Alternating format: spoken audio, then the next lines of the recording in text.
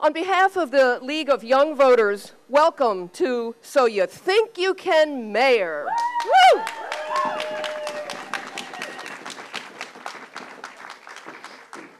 Thank you all for coming and participating in this really historic civic forum.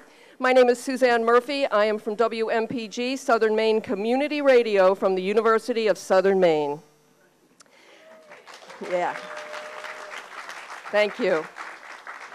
We are very pleased to have all 15 of Portland's mayoral candidates with us this evening.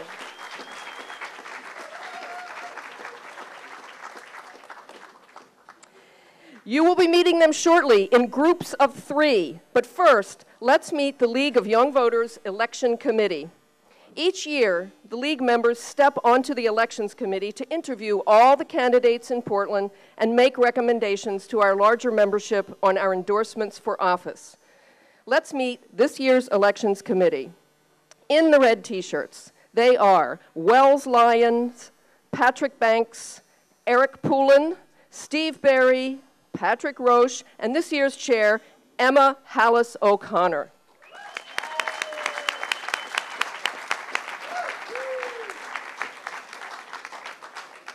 We also have some sponsors to thank for this evening. We're very happy to have these sponsors for So You Think You Can Mayor. They are WMPG Community Radio, Lucid Stage, Bicycle Coalition of Maine, Maine People's Alliance, East Deering Neighborhood Association, Western Promenade Neighborhood Association, Riverton Neighborhood Association, University Neighborhood Association, Munjoy Hill Neighborhood Association, and Libbytown Neighborhood Association.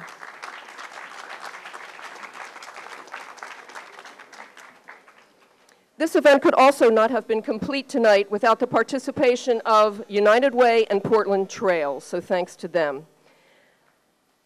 Our goal this evening is to meet these 15 candidates and, for most of you, probably get a first look at their approach to running our great city. We'll get a glimpse of the entire field, and we look forward to getting to know these candidates even better over the coming weeks. But as you can tell, by now, we're doing things a little bit differently this year.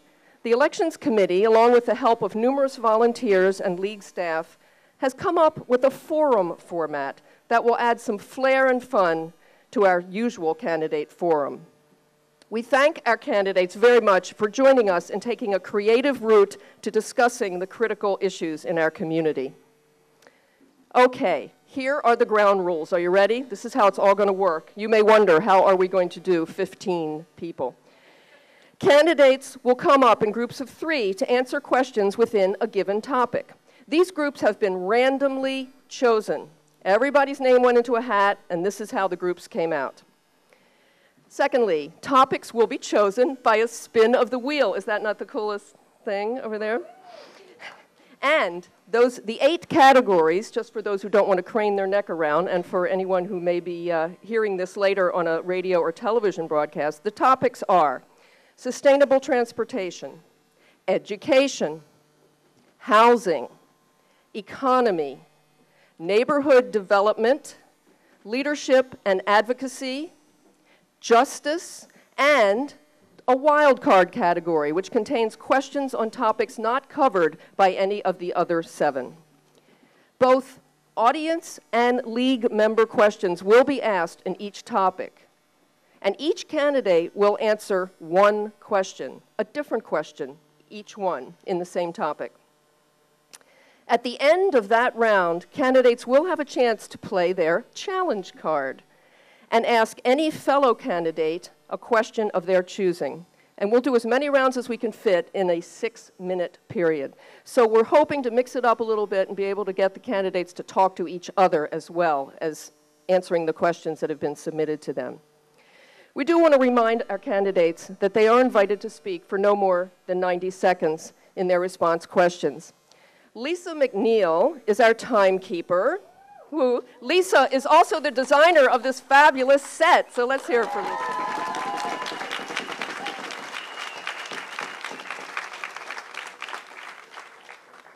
I am the enforcer. As you entered, you should have received a forum ballot at the door. Before you leave tonight, we do ask that you fill out that ballot with your ranked choice vote for mayor, given what you've seen and heard here tonight. The results of this informal poll will be posted on our website, maine.theleague.com, at noon tomorrow. And as I mentioned earlier, let's just take a minute and turn off our phones, everybody, please. We really appreciate that. All right, is everybody ready? Yeah. Everybody ready? All right, so let's meet our first group of 3 mayoral candidates. Come on up. Group 1, here they come.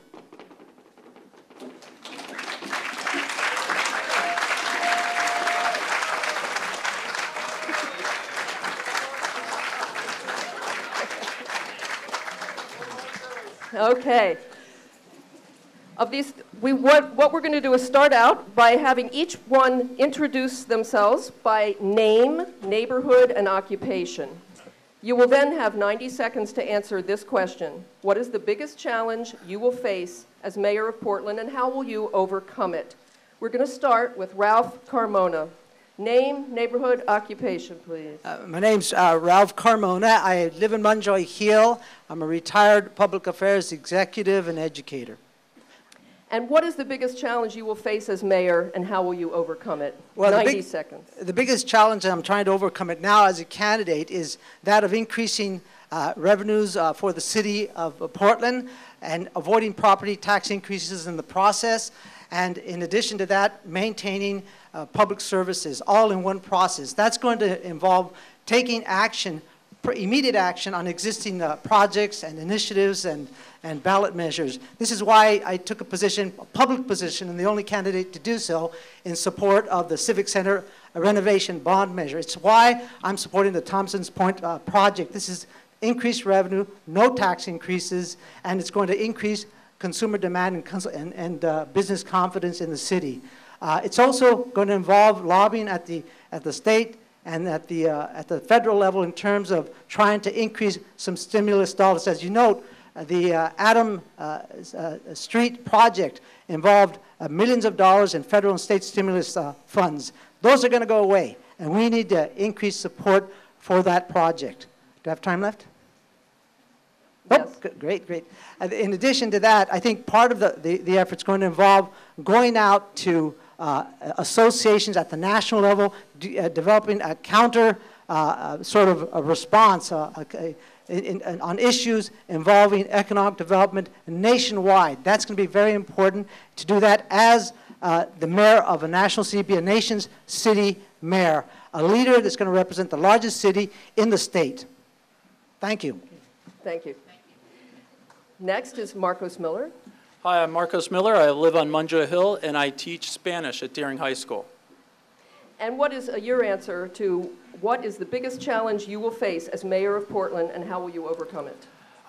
The new position of mayor really calls for somebody with collaborative skills, a consensus builder, somebody that can define a common vision for the city. And I think the biggest challenge is going to be in stating that role in City Hall, where that has not always been the case. In fact, that's been sorely lacking in many cases. That is exactly why I am running as mayor. I have the skills as a teacher and as a community organizer to bring people together, find our common vision, and to take productive steps forward to make those visions reality. I've walked the path not of a traditional politician, but of a civic leader, working to bring people together to facilitate our goals and consensus building.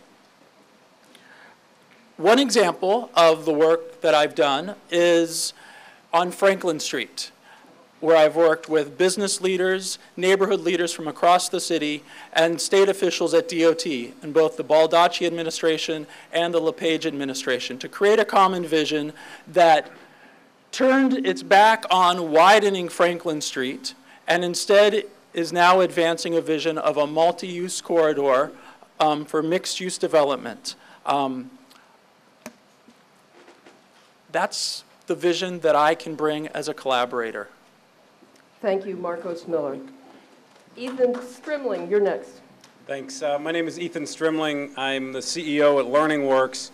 and I live in the West End. I'm a former state senator for this district.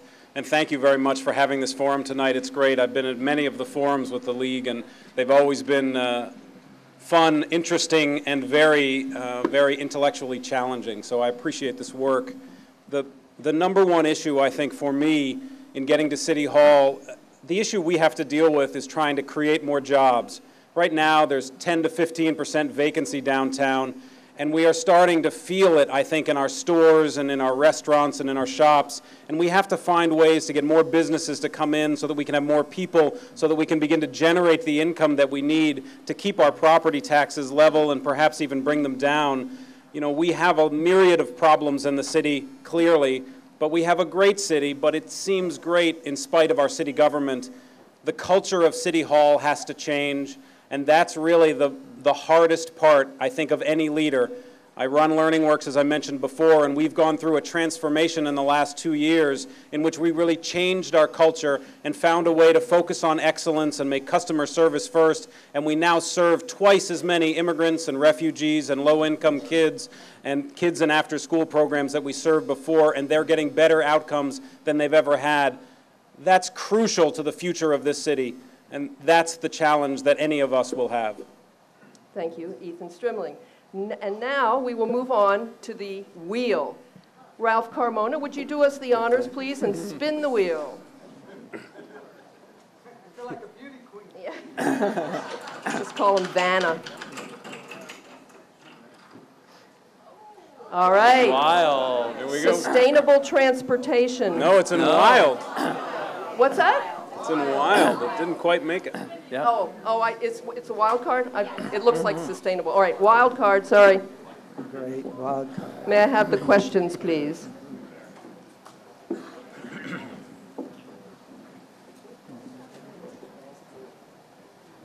Okay, we're starting with the wild card. That's fun, huh? All right, Ralph Carmona, Okay. your question is from the audience. While you've been knocking on doors and meeting voters, what is the one issue you've never considered before that you've heard people express concern about? And what is your plan to address it? Well, the one thing that I'd never really considered would come out so strongly and vehemently is the issue having to do with immigration. I had that on a number of occasions, but the most critical time came. I'm of an American of Mexican descent, and this one guy, he was a staunch Republican, and he had his smoking his cigarette, and I said, I want to get your support. And he says, you can't solve my problem. I said, well, let's ask me the question. I'll respond to it, because I want to get your support. And he said, well, okay, the problem is those, and he used colorful language, those Mexican immigrants. I said, well, what's your solution to the problem? He says, I'd build a wall around the country, and I'd have an entry point. And if they come near the wall and not near the entry point, I'd shoot them. I said, you'd shoot them, huh? He said, yep, I would shoot them. I said, well, you're a straight shooter, no pun intended. I said, but, I'm going to tell you what I tell my wife, and that is that I don't agree with you on everything. And the second thing I think that you need to understand is that we live in a country of immigrations, a country of folks who come from all parts of the world, and we need to make immigration creative, not destructive. In the end, he heard me out. It was his anger about immigration being chaotic, and in the end, he came across as my supporter. Thank you. Okay. Ralph Carmona, thank you. All right, our second question in the wild category, wild card, is from the League Elections Committee. And Marcos Miller, this is for you.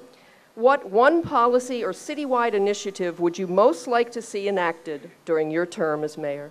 One of my signatures issues is getting moving on developing Bayside. We've had a plan for 10 years to create a new mixed-use neighborhood in Bayside, and we have a long way to go on getting moving on that. So I would love to see Public Works get moved out to Riverside as we planned, have hundreds, if not thousands, of new home units built there, bringing new homeowners into Bayside, creating the kind of density we need to support public transportation.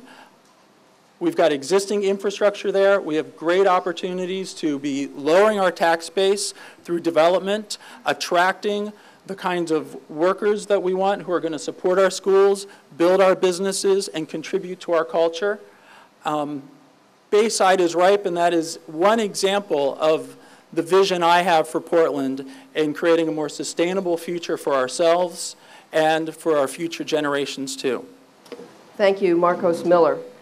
Now, Ethan Strimling, for you, the question is from United Way. Portland has a vibrant and growing multicultural population. To remain globally competitive, Maine and Portland must identify ways to maximize the potential contributions of foreign-born residents. As mayor of Portland, what policies and practices would you promote to help foreign-born residents, and what ideas do you have for increasing our collective diversity and cultural competency in Portland? It's a great question and a very important question, and certainly related to what it was that Ralph was talking about, and I've certainly run into that at a lot of doors, and I'm glad you stayed and talked to him and tried to change one heart and one mind. It's very important that we try to bring in, if we did not have the immigrants into this city, we would have lost thousands of people in terms of population over the last few years, over the last 10 years. At Learning Works, where I mentioned before, the organization that I run, we work with immigrants and refugees in English language classes and basic literacy. And one of the things that's the most frustrating that we find is that folks who come here from other countries come here with medical degrees, and they're superintendents of school districts that are 10 times the size of the city of Portland, or they're government officials, or they're dignitaries, and they come here and the only job that they can get, even though they bring all this intellectual capacity and all this emotional energy and this tremendous community spirit, the only job they can get may be cleaning offices late at night, because we don't recognize other credentials, because we don't understand, we don't have the cultural competence to see somebody's strengths and make them part of our community. And that's really what we need to focus on more than anything. And English language classes, without question. We've got to teach people to read and speak English as quickly as possible. It's the best way to get people integrated into our community. Thank you, Ethan Strimling. All right, and now these gentlemen will participate in what is called our challenge round. Each candidate has been given a challenge card.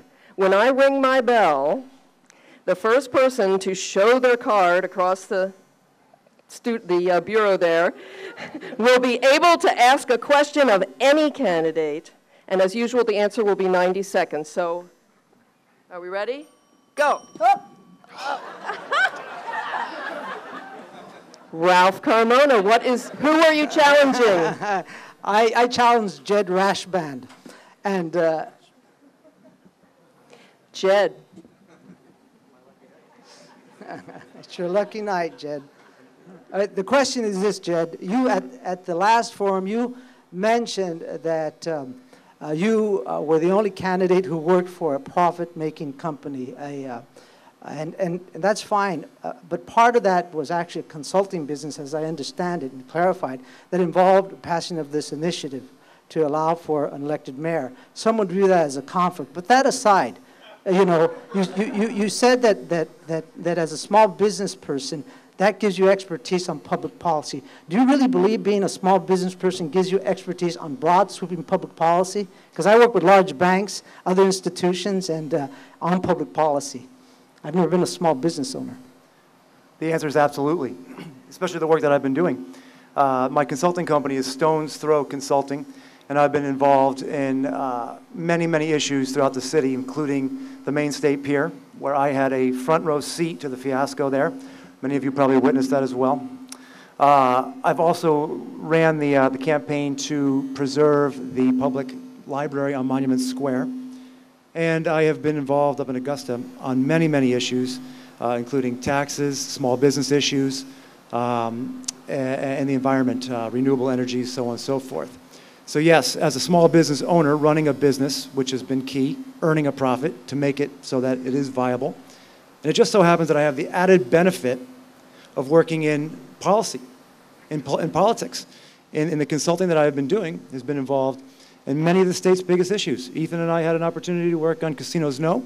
I've worked with many people in this room, including Will Everett, the former director of the league. And as you said, I did run that campaign last year to create the elected mayor. And that in itself was a heck of a policy lesson. Thanks for the question, Ralph. My pleasure. Okay, just one note, you can only play a challenge card once, okay? There you go. right. I will play mine. No.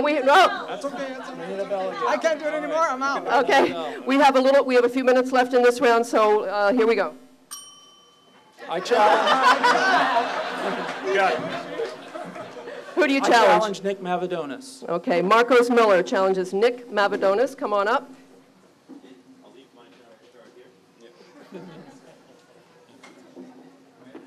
Nick, on Tuesday night, you pointed out that you got your start on the school committee, and since then you've served on the city council for 11 years, a significant number of them as mayor. You also said that you wanted to champion education. I'm a public school teacher, and I'm here to ask you, why is Hall School falling apart? Where has the leadership been in City Hall, from the mayor's office and from you, on providing funds to reinvest and rebuild our schools? Very good question. Thank you for offering that. As you mentioned, I served on the school board for 6 years. I have a great deal of experience in moving forward building projects in the city of Portland.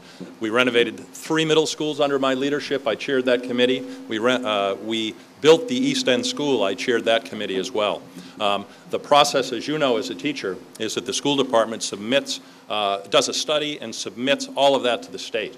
The school department has done that. Unfortunately, our schools in Portland haven't rated high enough for the funding that's available. So we've been going through that state process in order to get state funding. And I think the rest of the city council, frankly, has been very supportive of moving that forward. If we get to the point that we very well may, we will have to look backwards. And as we did with the middle schools and our high schools, we funded those renovations or in some cases, new construction on the local dollar.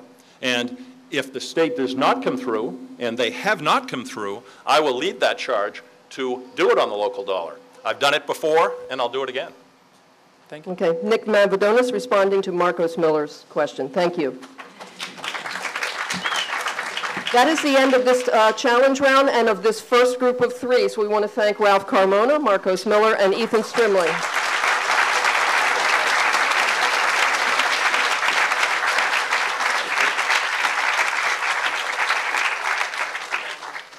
Group 2, come on up.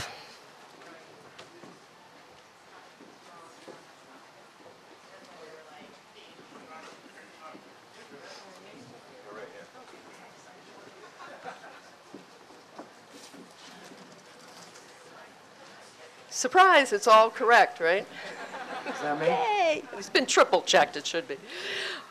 All right, we will start with Peter Bryant. First, could you please give your name, neighborhood, and your occupation, and then have 90 seconds to answer what is the biggest challenge you will face as mayor of Portland, and how will you overcome it? Okay, Peter Bryant. My name is Peter Bryant. I live on Back Cove Estates. It's off Ocean Avenue. I'm a retired merchant seaman. I started in Portland on the fireboat, and I got off a ship in December of 2010. I think the biggest challenge is going to be for me is working with the city council. Yeah. I've watched them on TV. And if one person doesn't understand it, it gets tabled to the next meeting, and it gets tabled. That's not going to happen. That's not going to happen when I'm mayor.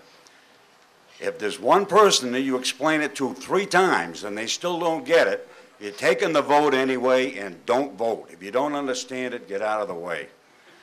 So, hey, thank you. But here's another one, a little one, the challenge. If you want to build a shed in your backyard, it takes 2 months to get a building permit. Not going to happen. It's going to be 1 week. And by sitting up there, standing up there, watching how it works, when you submit your application, you got to wait a week for the fire department to come in. You got to wait a week for the building inspector to come in. And my time is up. Thank you very much. Thank you. Peter Bryant. Our next candidate, Jill Dewson. I'm Jill Dewson. I live in North Deering. I am an attorney by training. I'm former director of the Bureau of Rehab Services for the state of Maine, and I'm currently a part-time seasonal employee with LL Bean. And what is your answer to what is the biggest challenge you will face as mayor of Portland, and how will you overcome it? Well, Portland is a successful city. And to build on that success, the mayor will have to have a full toolbox of leadership skills. The first challenge I will take on is to get buy-in from my concept of the mayor as ombudsman and advocate for residents and businesses. As chief ombudsman and advocate, I will personally engage, follow up, and see to the resolution of concerns and complaints about city services. I know that government can work and offer a value proposition for the tax dollars that support it. I know this because I've done it. I've taken on a public agency in trouble and worked with the employees of that agency to turn around a 10% budget deficit and eliminate an 11-month wait list for services. No employee of this city gets up in the morning thinking, how can I frustrate the residents and businesses of Portland today? I will improve city services by taking on problems from the perspective of a customer. And together we will resolve issues faster, better, and for the long term. I know we can make government work for people because I've done it. I want to do it for Portland. Thank you, Jill Doosan. Okay, our third in group 2 is Jed Rathband. I'm Jed Rathband, and I live over in East Bayside. And I'm the owner of Stone's Throw Consulting, as I mentioned in the before-mentioned question. Yeah. And what is the biggest challenge you think you will face as mayor of Portland, and how will you overcome it? Sure. Hands down, our budget is going to continue to be our most challenging issue in the foreseeable future. We have a budget of roughly $300 million, 100 of which goes to our schools alone. And last year, we lost $1 million in state funding. That is going to continue for the foreseeable future. Now, we cannot afford to lose a dime in our schools, but yet we cannot afford to raise taxes. We've got to hold the line on that. Therefore, we've got to get smart with how we spend, and we've got to get innovative. As mayor, I will work hard every day to retain the businesses that we have in the city and work to attract the ones that we are actually capable of getting, putting our money into targeting the businesses that we can get. I'll fight in Augusta, and I believe I'm in the best position to do that. I'm trusted on both sides of the aisle, and most importantly, I don't have the political baggage that stymied efforts in the past to get our share. Our schools depend on it, our seniors depend on it, fire and safety depends on it, and we must continue to make the investments in our community that will attract human capital and businesses to our area. This challenge is an opportunity to create something sustainable for Portland. It will diversify our tax base for years to come. But we need new leadership to make this happen, and I believe I am that new leadership. I hope to earn your support, and please check out my website at jedformayor.com. Thank you. That was Jed Rathband, everyone. And now on to the wheel. Peter Bryant, will you do us the honors this time around? Maybe I'll get it right this time. Your timekeeper has a question. Oh. I just wanted to say that when I hold up the red sign, that means you still have 10 seconds left. Okay. Was I under that time? I'm really impressed with how cooperative all our candidates have been with the time. Isn't this really good?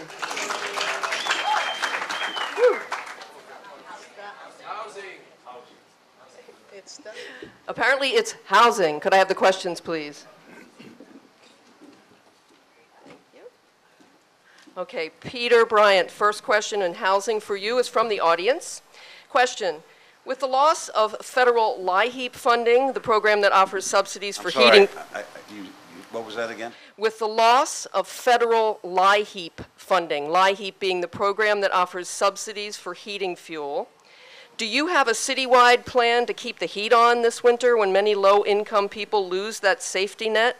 If yes, please describe. Yeah, listen to this one. We got a gold mine here in Portland and we don't even know it. And why they're not advertising, I mean the gas company, natural gas.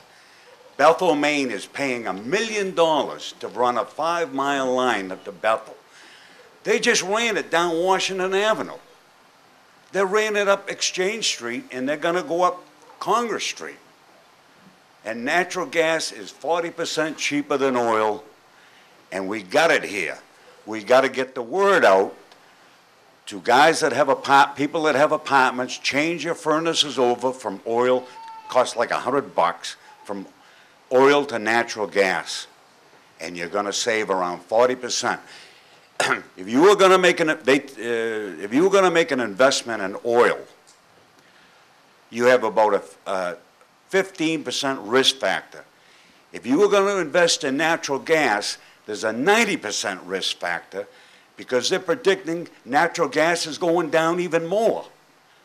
Natural gas is not a good investment for a person investing, but it's a good thing to invest in if you're going to use natural gas, if you need heat.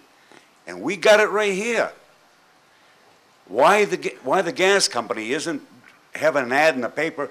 They predict they have 28,000 customers in the Portland area, and they expect 14,000 more. Mr. Bryant? Yep. Your time is up. Okay. I'm sorry. So sweet. I get into it. Yeah, no, thank you. Thank you very much. Jill Dewson, this question is from the audience. How do you propose to keep property taxes down? I'm worried about property taxes making our arts and culture suffer.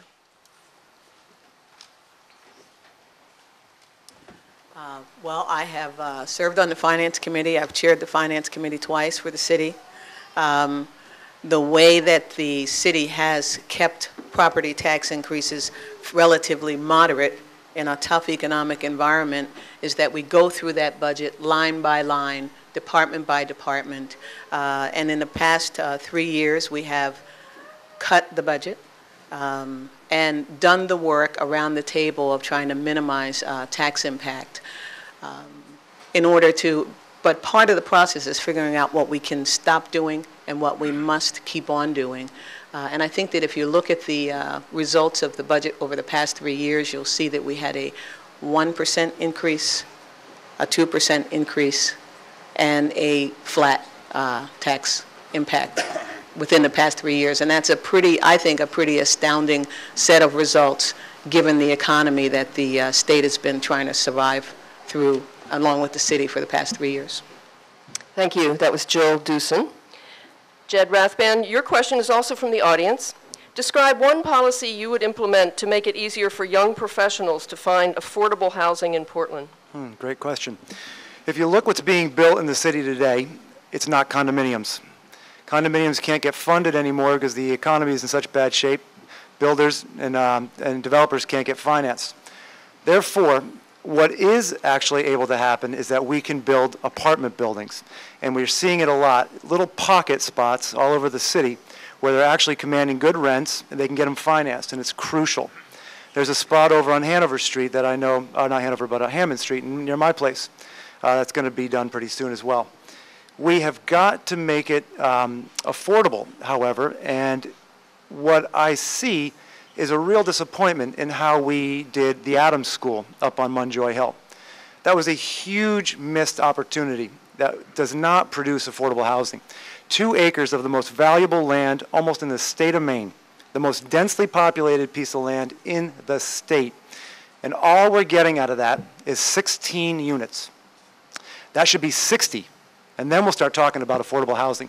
You cannot build affordably when all you do is build 16 units on a piece that big. So as mayor, what I would do is I would oversee how that is happening. I would work with the stakeholder groups, I would work with the developers, and I would make sure that the city is on track to really see what is our long-term goal and how are we going to meet that. Thank you. Thank you. That was Jed Rathband. Okay, we're thanks to Group 2 for answering those questions in the category of housing. And now we're going into the challenge round for Group 2. So here we go. I'm afraid Peter Bryant, you were first. Who is your question for? Chris Vail. Chris Vail, could you please step forward?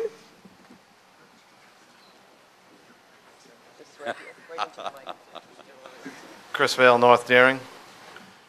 Chris, you're a firefighter, and in talking to the chief and going around the town doing my homework, when I see a fire truck heading down the road, 60 miles an hour, blasting away, and the kids all run to the curb, does that driver have a license? Do they have a license to drive that thing? What's the answer to that?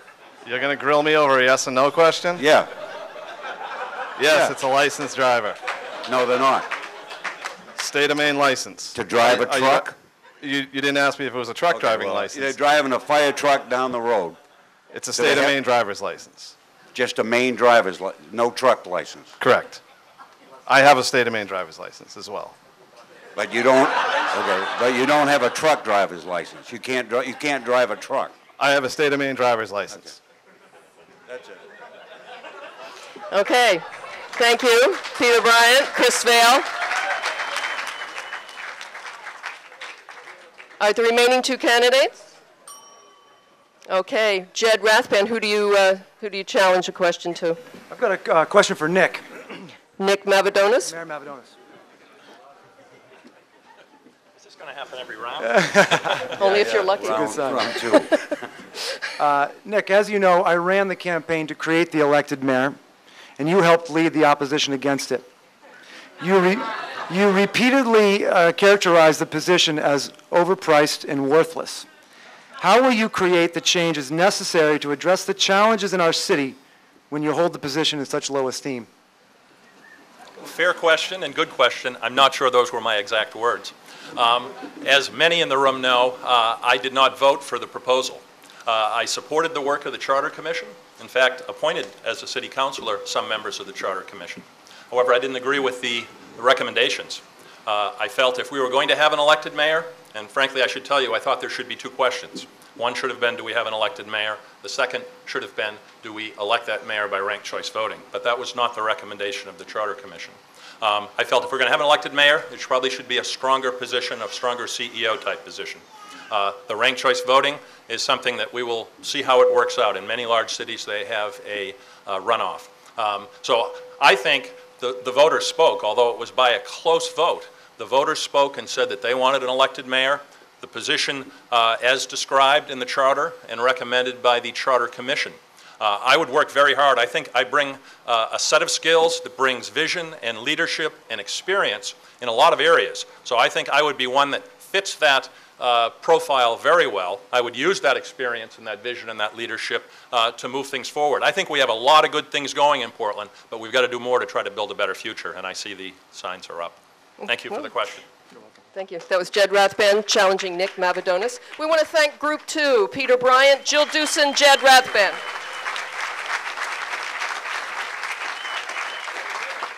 Give your name, neighborhood, and occupation.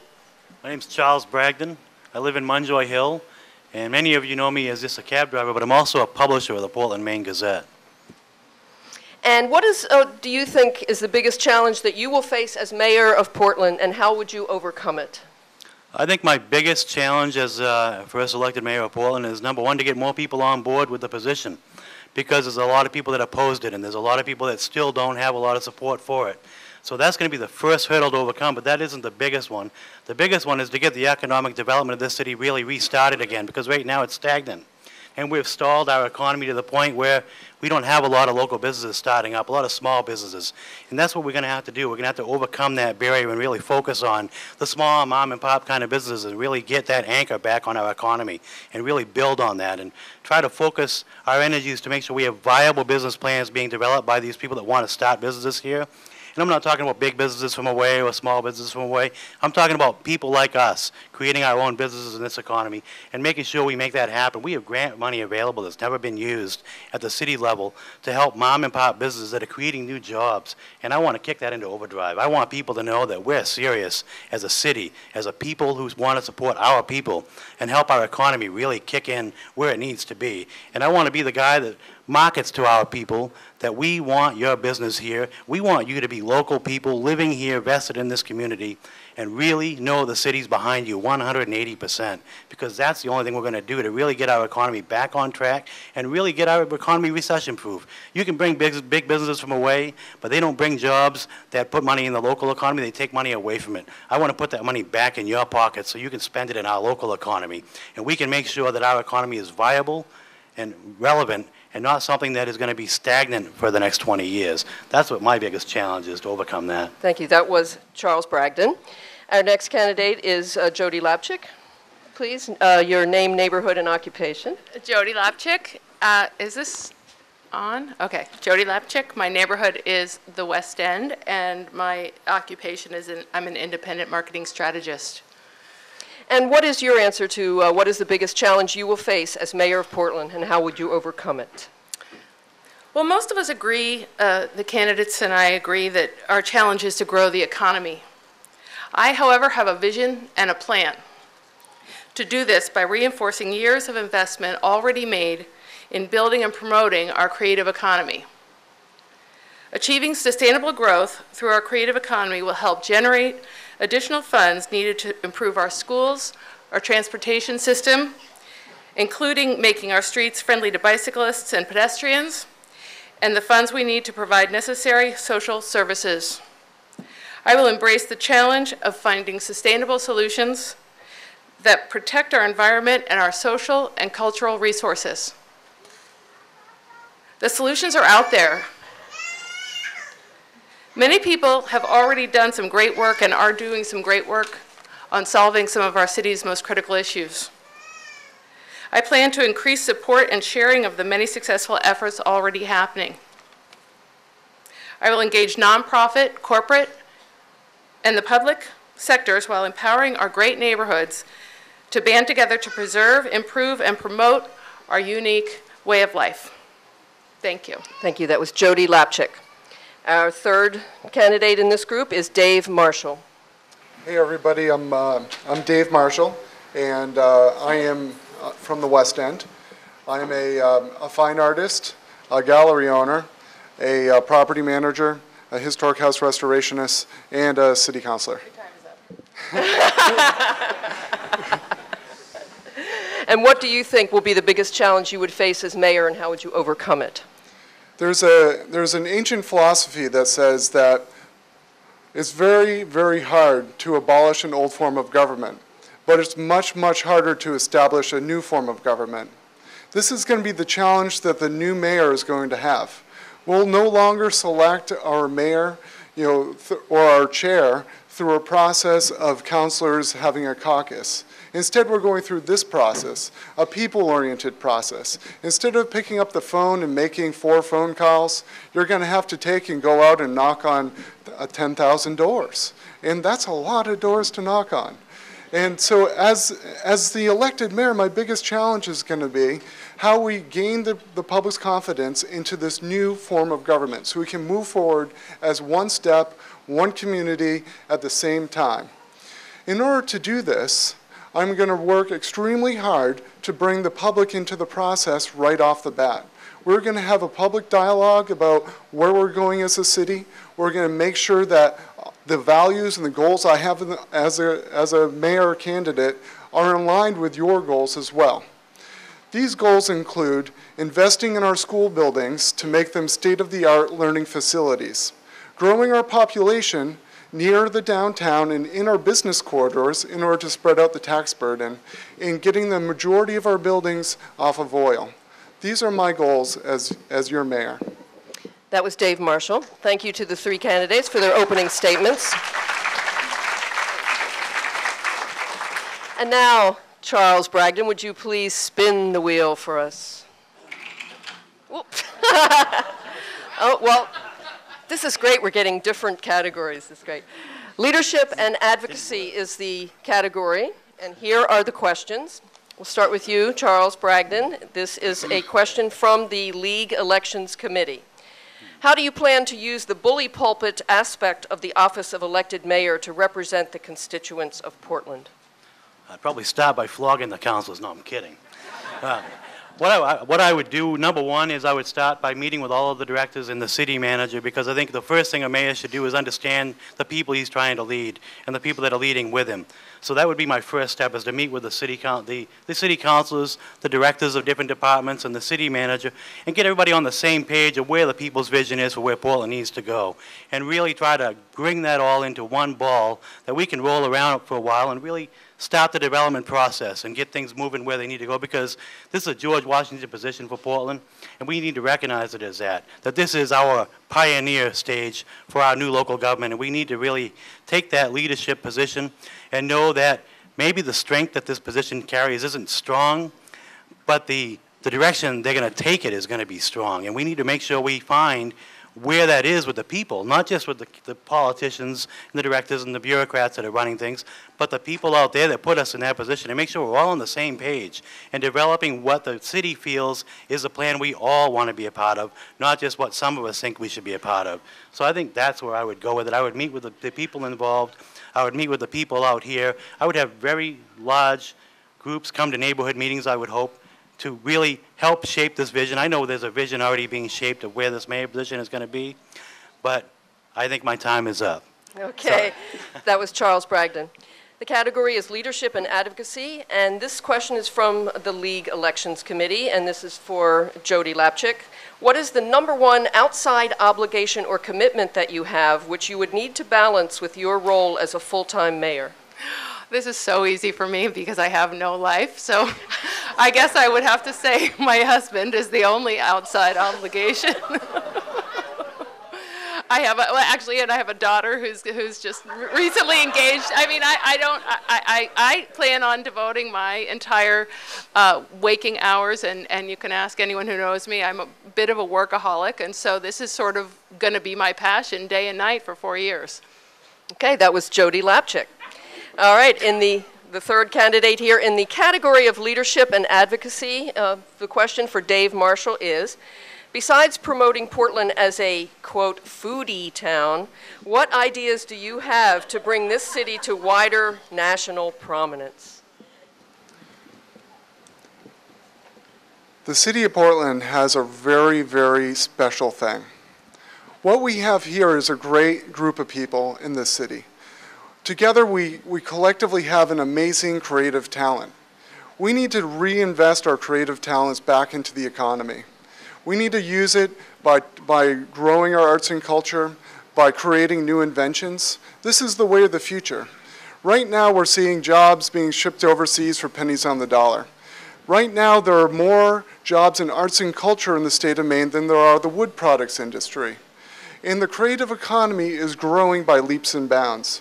20% of our economy is now in this creative economy sector. And we have a huge amount of opportunity here to all work together in order to harness this creative talent and to market it on an international scale. We shouldn't be the place that you're just going to come and eat a lobster. We should be the place where you're going to get that rich cultural experience that you've always wanted. And we should be developing new products here, and we should be selling those products overseas and around the country. To be a net exporter of creative products, that's where our future is. As a city councilor, I've championed this issue, and as your mayor, I will as well. That was Dave Marshall on the question of leadership and advocacy. And now we go into our challenge round. Each candidate has been given a challenge card.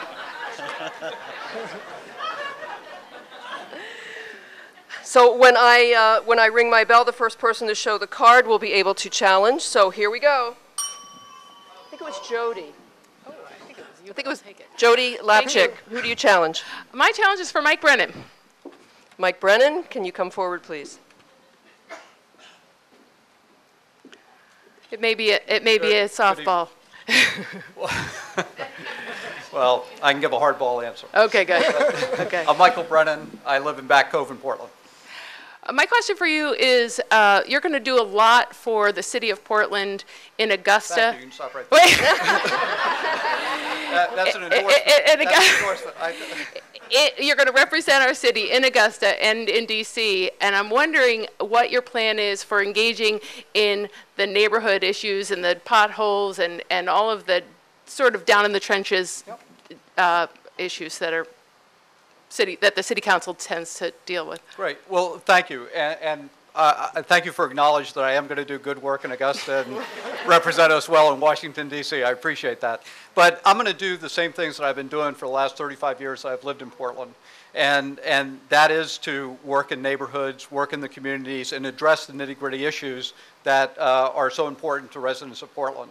And I've been a commissioner on the Portland Housing Authority where we've dealt with all kinds of housing issues, had to pave roads, had to deal with snow removal, and had to deal with actually being the biggest landlord in the city of Portland.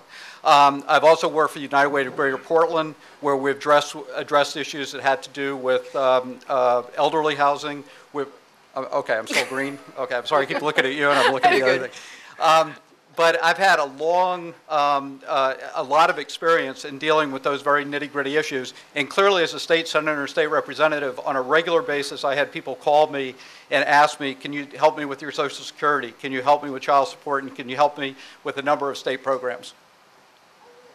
I still got a couple 10 more seconds. Okay. Well, thank you. Thanks, Mike. That was Jody Lapchick challenging Mike Brennan. All right, we have time for one more challenge. Let's go. I think it was Dave. Dave Marshall. Who are you challenging? I'm going to challenge Councilor Nick Mavadonis. Thank you for keeping my streak up, Dave. So I read in the Portland Press Herald recently that you're advocating for bringing tar sands to the city of Portland by reversing the flow of the Portland pipeline from Montreal to the Port of Portland. Now, tar sands are is a highly volatile form of oil. This is the dirtiest oil in the world. It has a carbon footprint where its emissions are 30% greater than common crude oil. Now, Councilor, how are we going to do that when we're looking at our comprehensive plan and we know that we just adopted the environmental sustainability report? How are we going to bring tar sands to the city of Portland and keep that consistent? A good question, Councilor, and thank you for asking it. Actually, Claire asked me that the other night. And just to put it into context, I was called by a reporter and asked about economic activity in the waterfront. And the question was about the Portland Pipeline, which frankly I've dealt with over the years and is a very fine organization, and said, how would you feel about more ships coming into the harbor? There's an opportunity to bring oil product back from Canada, which I knew very little about at the time, and thank you, I don't have to recite some of the things that I've learned since it was suggested the other night that I look up tar sands. So that gives me the same concern that you do. The issue I was asked about was economic activity in the harbor, and as I answered, when you can bring more ships to the harbor, it's like bringing more good jobs to Portland. You bring more ships, you have more jobs along the waterfront, Portland, South Portland, and that is for a variety of purposes. Could be tugboats, pilots, other things that are brought to ship chandlers. So I have concern about the tar sands. I thank you for raising it and giving me a chance to talk about it. Claire brought it to me the other night, and I have looked it up. And I still want to see more ships coming into the harbor, but the tar sands would give me concern. So thank you. Okay, thank you. That was Dave Marshall challenging Nick Mavadonis. And I'm told we have time for a third challenge. So Charles Bragdon. Well, if I knew that, I would have told Nick not to sit down. So my challenge is for Nick Mavadonis. You know, other people would like airtime. As one of the longest seated councilors in the city of Portland, Nick, other than Cheryl Lehman, probably the only one running for mayor that has the term value that you have over 11 years, I want to know what you're going to do different than the status quo to move us forward over the next 4 years, because in 11 years you've had an opportunity to bring forward a vision that we can't bring forward in 4 years. So you've had an 11-year opportunity to make Portland better than what it is, and we're stagnant right now. So I'm wondering what you're going to do different than the status quo that's going to bring us out of the stagnation our economy is feeling. Thank you, Charles. Another good question. I've been on the City Council for actually 14 years and served, as I said, for a couple of years on the school board. The City Council works as a team. There are 9 of us.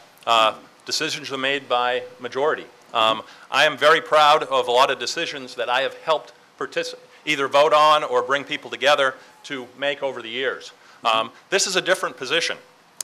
Mayors currently serve for 1 year.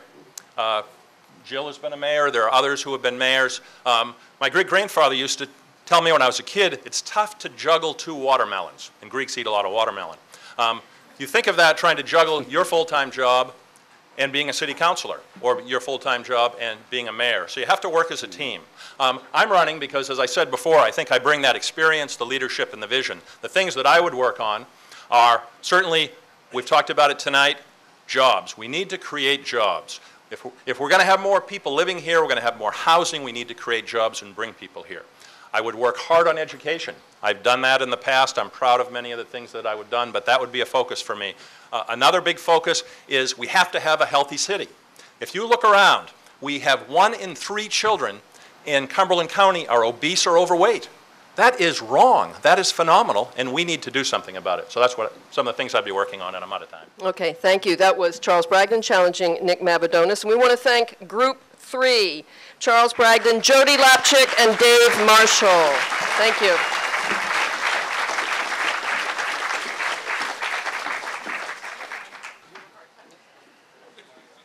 Okay, Group 4, come on up.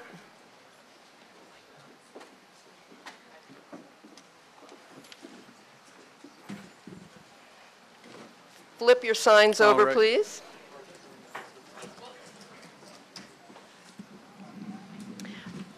Okay, we're going to start with Mike Brennan. We need you to introduce yourself and your neighborhood and your occupation. And then you have 90 seconds to answer what is the biggest challenge you would face as mayor and how would you overcome it? Thank you. My name is Michael Brennan. I live in Back Cove, and I'm a policy associate at the Muskie School of Public Service at the University of Southern Maine. And similar to some of the other candidates, I just want to thank the League for having this event. It's really a terrific opportunity for us to all talk about things that we think are important. And secondly, I'd like to thank Lucid Stage for also hosting this and having this event here. It's really been terrific.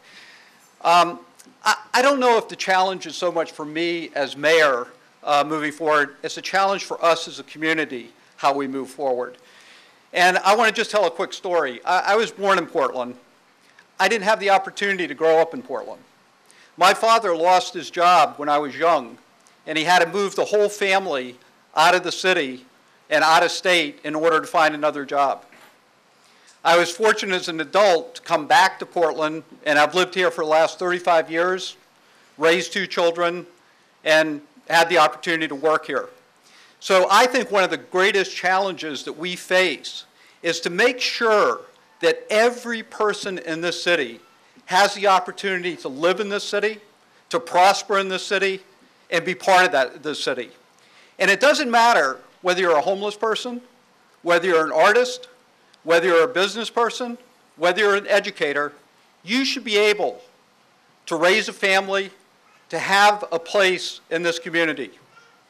Portland has a reputation for a city that embraces diversity, that's compassionate, and that has a big heart. And I want to make sure that going forward, we continue to have those values and that we develop a budget that reflects those values. Thank you very much. Sorry. That was Michael Brennan. Thank you for your opening statement. Our next candidate is Hamza Haddo. Your name, your neighborhood, and your occupation, please. Thank you so much. My name is Hamza Haddo. I live East Deering. I work for a Goodwill. I'm assistant sustainability and recycling operation.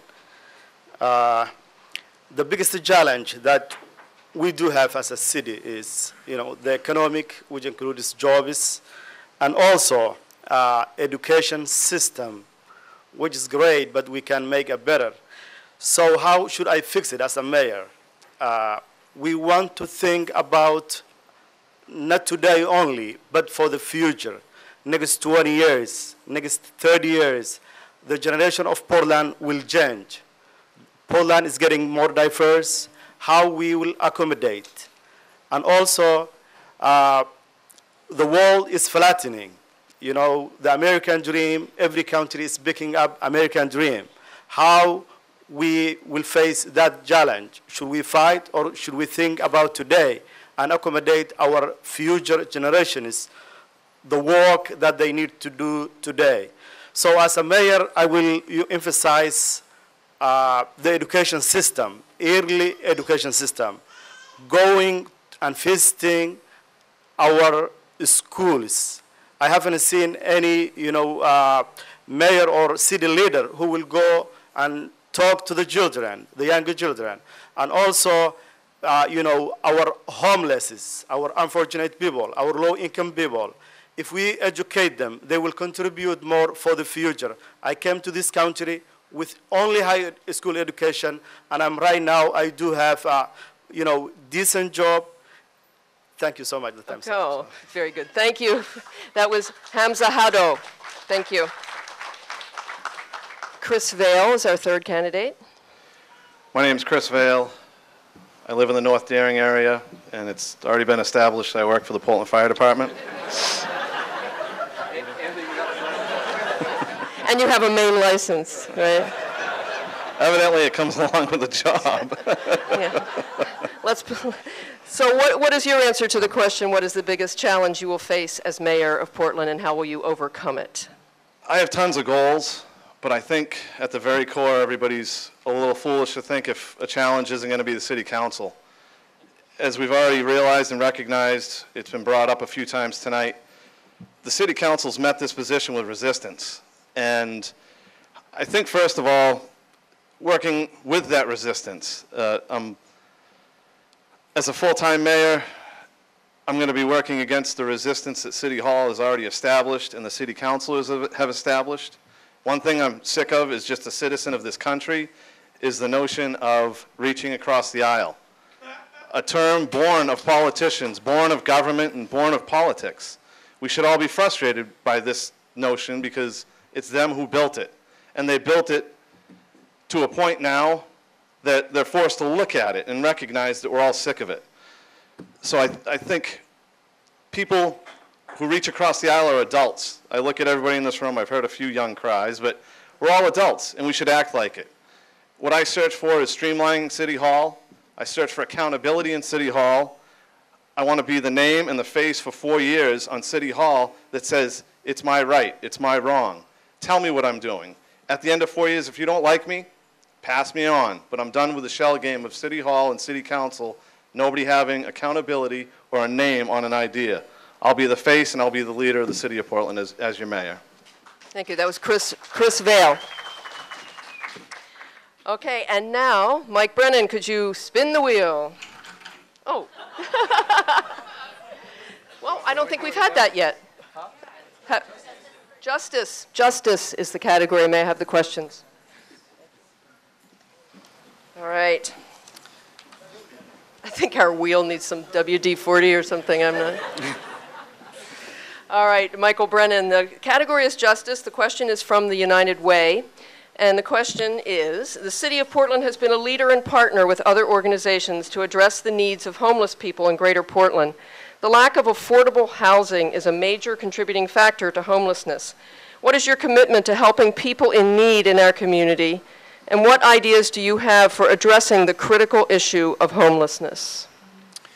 Well, I'm glad that that's a question that came from United Way. I worked for the United Way for 7 years.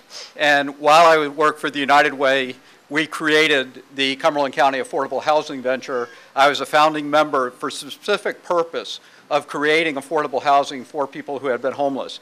I also started the Emergency Shelter Assessment Committee that has played a monitoring role within the community to make sure that there's enough affordable housing, there's enough homelessness, not enough homelessness, there's enough housing for homeless persons. And I'm proud to say that a number of years ago, the City of Portland made a commitment to the community. And what they said is no person on any given night would not have a place to stay in Portland. And we've stuck to that commitment for the last 20 years and basically said on any given night in Portland there will be enough opportunities for people who are homeless to at least have a shelter. But we have to do better. And doing better means that just providing a shelter bed is not enough. We need to create affordable housing opportunities throughout the state, throughout the city. And probably the best example is what Preble Street Resource Center is doing now with their Housing First program, with Logan Place and with Florence House. And those have been extraordinarily successful programs in helping people who have been homeless find permanent living situations. Pardon? I'm sorry. Thank you for helping me answer the question. Anybody else in the audience wants to contribute too? Yes. Okay, that was Michael Brennan. All right, the category is justice. This question is from the audience for Hamza Hado. What would you do to meet the needs of lesbian, gay, bisexual, transsexual, and queer youth in Portland?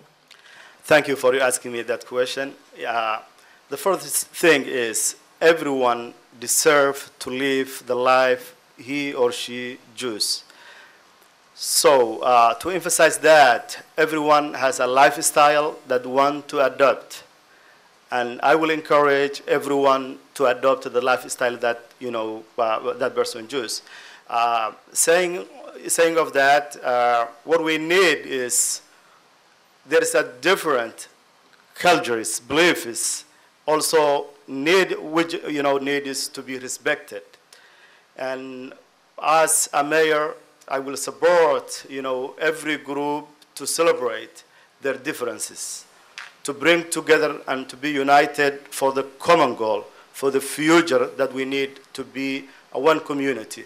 Whether we came yesterday or whether we had a chance to be born and raised in here. And we want to be an equal, whether it become an employment, whether it become education, whether it become every aspect of life. We are human, and we have to live the dream that we have chosen to live in, what we call American dream, that no one will bother anyone else. Just everyone needs to be successful and adopt the life that he wants. Thank you. That was Hamza Hado. All right, our last question in the category of justice for Chris Vail is also from the audience. What are the challenges that people of color in Portland face, and what programs or initiatives would you propose to address them? I think it goes back to just our general sense of equality. I think still what we need in the city of Portland is education. Education on everybody's behalf. Education in City Hall. I think we need to realize, besides the diversity in our city, just the diversity in our country. It's not restricted just here to the city of Portland. Our country is diverse in a million different ways. And I think half of our problem is the diversity, the crowds, the different sect doesn't know how to embrace the other. They don't know how to engage with the other. And it doesn't matter if it's color, race, religions, whatever it is. I don't even know if from within we educate ourselves enough. I say within, I'm not in City Hall yet, but I think even in City Hall we need to educate. And by education, I think starting with the children is great. I like some of the ideas and notions of we need to really work on language. It's one of our first primal, how we get in touch with each other. I think these ideas of education have to grow from our children. I see it working in the fire department. We go to many houses, we talk to the kids first. They learn education in schools and they communicate with their parents. I think the more diverse we are, the more educated we become through the process, and I think we engage and embrace each other as citizens of this country. Thank you. All right, that was Chris Vail. Thank you very much. And now, are we ready for the challenge round? Here we go.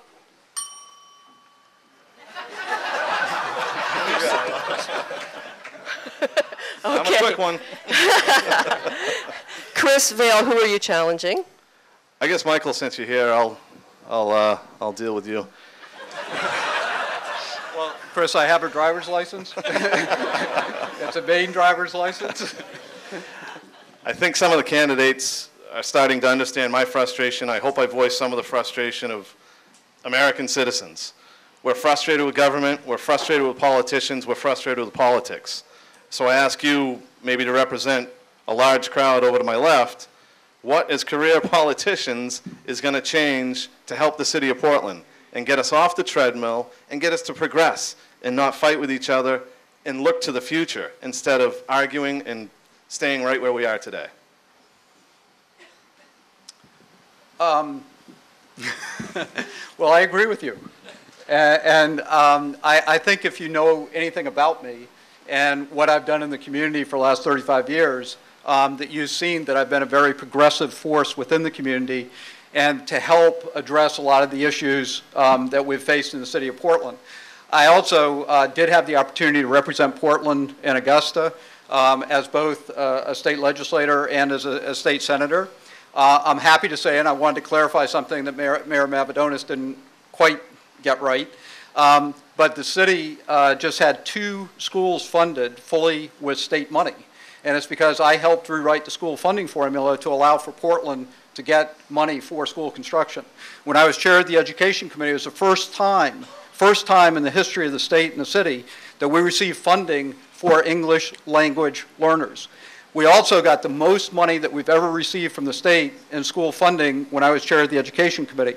So if you think that's the type of politician that you don't want, then maybe there's some other people that you might point to.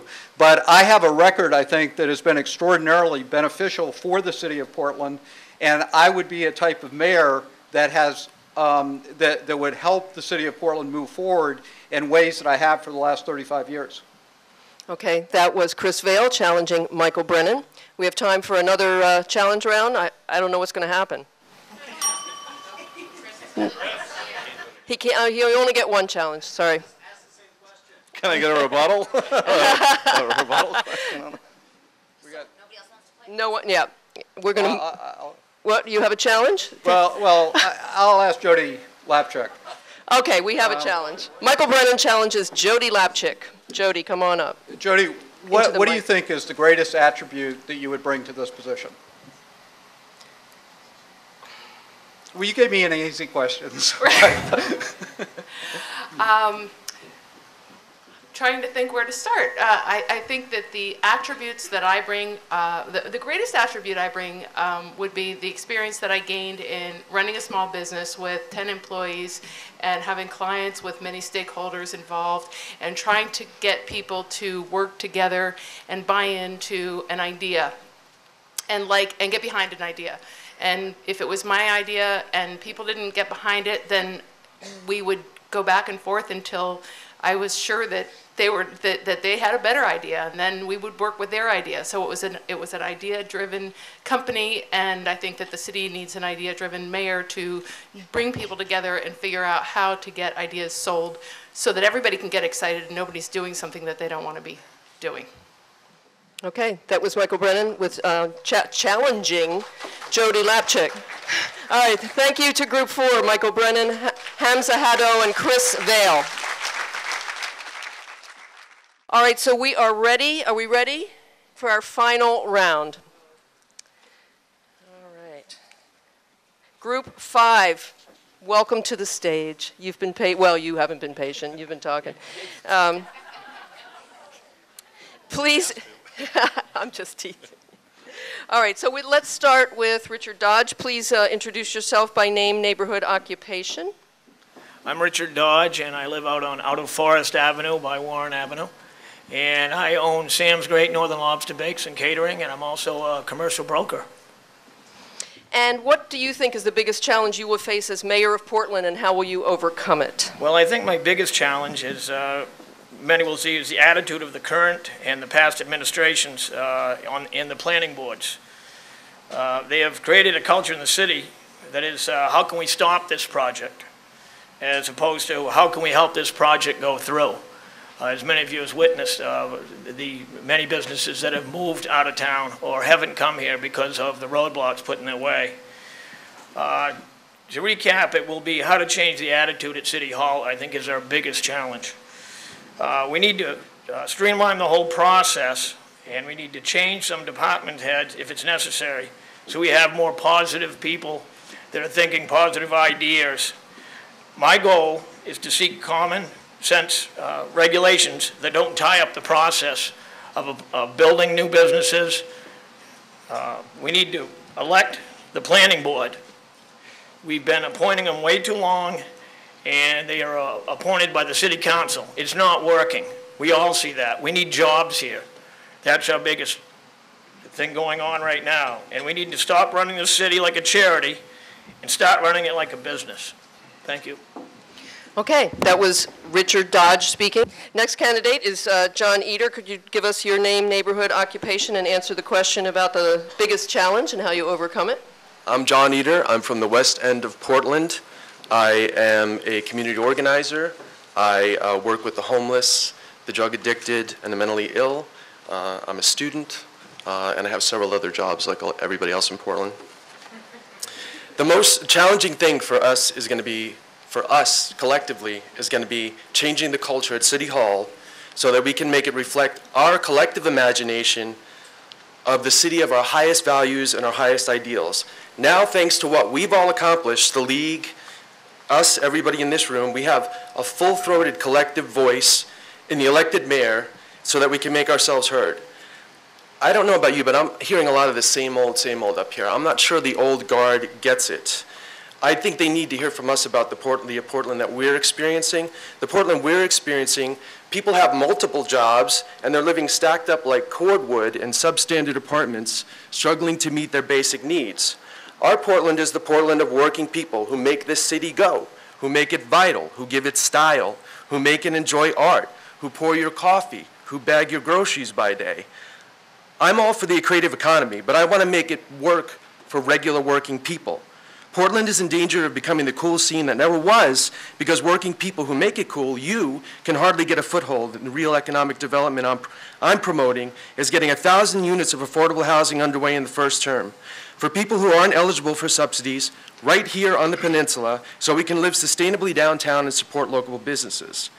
We can get behind that by creating a tax break for its creation. And when we give that tax break, we're required that those companies pay livable wage jobs to their employees. Most people in Portland, I know, don't have... I'm so sorry. Okay. I'm so sorry you're out of time. Thank you. That was John Eder. Our third candidate, Nick Mavadonis. Your name, your neighborhood, and your occupation, please. Thank you. Nick Mavadonis. I live on Chenery Street in the Back Cove neighborhood. I'm the operations manager at Casco Bay Lines. And what do you think will be your greatest challenge as mayor, and how will you overcome it? Well, I also want to thank all of you for putting this together this evening. This has gone quite well.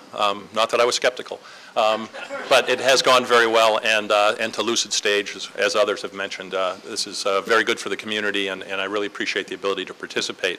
There have been a lot of good comments made tonight, I think, answering this question.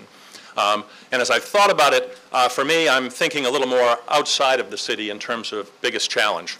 I've had the opportunity, and probably there are only a few of you in the room, to meet with the governor. And the governor's policies have been interesting, to say the least, for the city of Portland. And that is true of the legislature. So I think one of the biggest challenges is going to be working outside of the city. There will be challenges inside, and many of them have been mentioned this evening. But the mayor needs to strategically work in Augusta. And you could spend a lot of time in Augusta, and you could waste a lot of time in Augusta. But I think I would be a mayor, and I've shown this in my past experience, not only as a city councilor and school board member, I've been a union negotiator, I've been the president of the Maine Municipal Association, have worked to bring people from different parts of the state together. And I would do that as the mayor. I would work on, my time is up. No, you have 10 seconds. I have 10 seconds? I would work to work with legislators in Augusta in a strategic way, and the governor. Okay, that was Nick Mavadonis. Thank you for your opening statements. Now, Mr. Dodge, could you do the honors, please? Give it a good whack. Oh. You're the last one. If you break it, it doesn't matter. Sorry.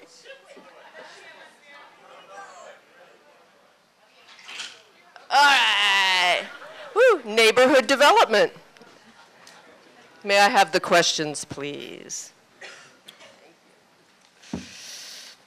All righty. Neighborhood development is the category. This question is from the audience. This is for Richard Dodge.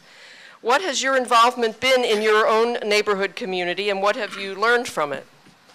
My involvement in my particular neighborhood, I've been there 22 years, has been, I've worked with a lot of the elderly, and I was on the Portland Housing Authority Commission with Mike, as a matter of fact, during that time. Across the way from us, we have a affordable housing for people that have mental disabilities, physical disabilities, and such. And we advocated for that back when they were building that and helping people get around the neighborhood. I do think that we need to do something about the transportation system in our neighborhood especially. We're not meeting those needs, and I think that would be one of the things that I would address, because there are a lot of low-income people that live out near us, and the big metro buses are not cutting it, so we would like to work on that. Okay, that was Richard Dodge. Thank you very much. And John Eder, this question is also from the audience. So much attention is placed on the peninsula. How would you represent our other neighborhoods? Well, I would focus the affordable housing on the peninsula so that we can support local businesses here in town and live sustainably. But what I've been hearing from people who live off the peninsula, they have a couple of issues that are important to them that are really important to me. I've heard two things. People would like a bus system that was more vital so that they could also live sustainably even though they live off of the peninsula. One thing that I have been proposing for many years and have been working on is getting it, and I'd like to work with the schools so that we can make it so that kids in Portland who are over the age, or in high school, take the public transportation to get back and forth to school. This is one simple way that we can build good habits, that we can get more people riding the bus, and that we build the future of public transportation in our city. We know that it's not used very well and very effectively, and this is one simple way. I've never lived in a big city where the kids are bused to school in high school. They should be learning how to take the bus, and this way we can make living off Peninsula as sustainable as it is to live on Peninsula. Thank you. That was John Eder. And our third question in the category of neighborhood development is from Portland Trails. This is for Nick Mavadonis. As you know, Portland Trails is a private, nonprofit organization that works closely with the city on many projects, but it is not funded by the city. With the city's elimination of a separate Parks and Recreation Department a few years ago and continued cutbacks to the remaining staff in the Public Services and Public Facilities departments, how do you think the city can best support parks and trails in our community in both the short and long term? Good question from our friends at Portland Trails. First of all, I should tell you that I was not a big supporter of eliminating our Parks and Recreation Department. It had been done, as I'm told, 25 or so years ago. It didn't work well at that time. A council before me brought that back as a separate department, and I think eventually, in the long term, that's what I would like to see happen. We've talked about budget issues, but our budget is where we set our priorities. So the decision that we make as elected officials, and I and other elected officials here have a record, and you can look back and see what those decisions were. But I would look in the long term to try to bring back a separation of Parks and Recreation as its own division. In the short term, we need to do things like we did last night at the City Council meeting, where we're renovating, and actually there was a press conference today about it. Rehabilitating is the right word, the Kochmar organ at the Merrill Auditorium. And that is being partially funded. Actually, half of the funding is done through a fundraising campaign by the Friends of the Kochmar. The city is paying for half of that through a bond. But we need to have partnerships, and those partnerships are how we have to move forward with whether it's Deering Oaks or it's a new park or a new trail out at Thompson's Point. Okay, thank you. That was Nick Mavadonis speaking. And now, are we ready? Ready for the challenge thing? Okay, all right. Easy, John, easy. I think John Eder. Who are you challenging? Got to cross the plane, Nick. Yeah. Oh, is that what we have to do? Woo. Who would you like to challenge? I'd like to speak with Councilor Dewson, please. Jill Dewson, please come up. Jill, thank you for your service. You're welcome. My pleasure. The question I have for you is, the League and I supported an initiative for non-immigrant voting status because we believe there's no better way to welcome the new immigrant community into Portland than to give them voting rights in local elections because they pay taxes and they should be able to have representation in the schools and so forth in local elections. My understanding at the time is that you were not supportive of that. And I'd like you to tell us why you don't support inviting immigrants into our conversation as a community.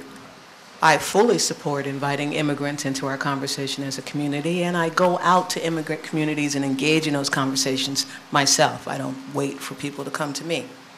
I believe that voting, it's okay for voting to be a privilege of citizenship. So on that single issue, I disagree with the position taken by the League of Young Voters.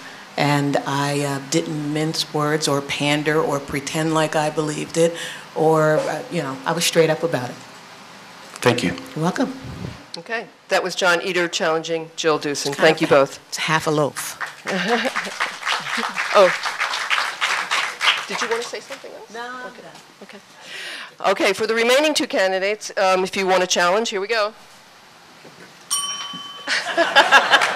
Okay, Nick Mavadonis, who would you like to challenge? I can't believe I got to challenge someone. I'd like to challenge John Eder. And I'll try to see if I get this right. More troubling than some of the things that the governor has said are some of the policies that have been towards Portland. And on your website, you say something to the effect that having a mayor with a long tenure in the legislature would seriously hobble the city.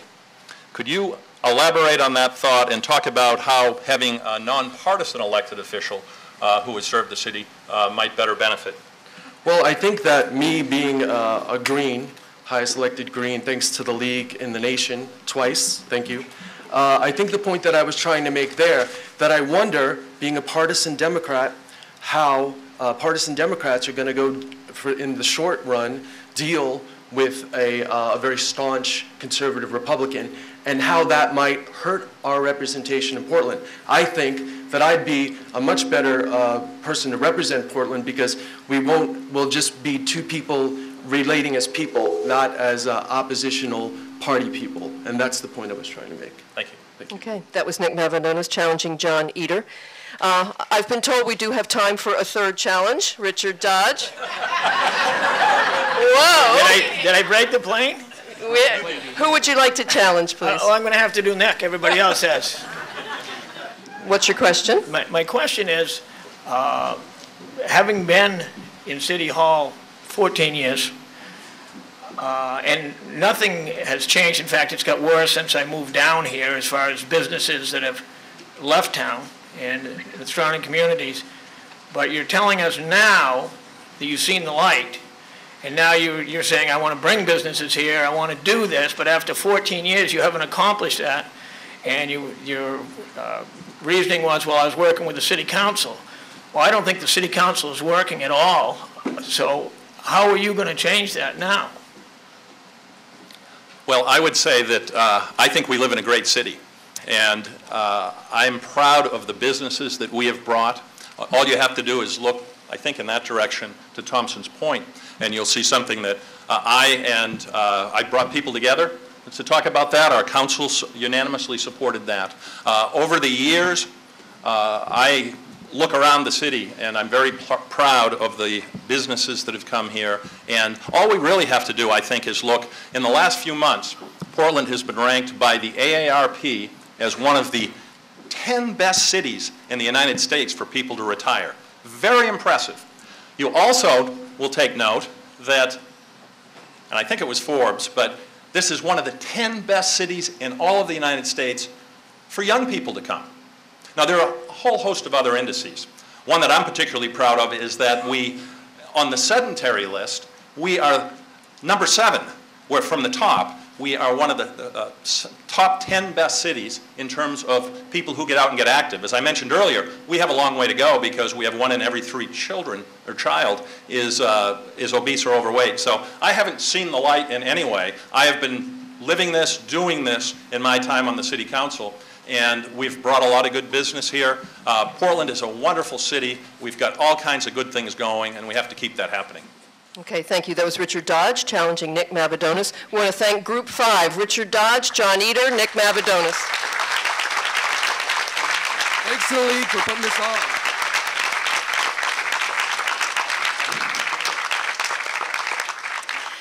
Wow, we did it. We made it. And I want to thank all of the candidates very much. All 15 candidates are here tonight to talk to you.